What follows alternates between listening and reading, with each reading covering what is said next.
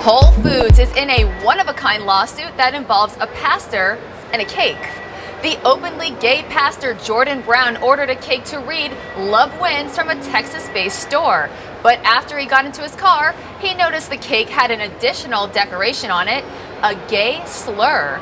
Brown posted a video showing the cake in his receipt, detailing that when he contacted Whole Foods, they told him there was nothing they could do. The pastor then filed a lawsuit claiming this is discrimination. But then Whole Foods took this cake battle to a whole other tier, stating that the baker in question, who turns out to be part of the LGBT community, only wrote "Love Wins" as requested by the guest.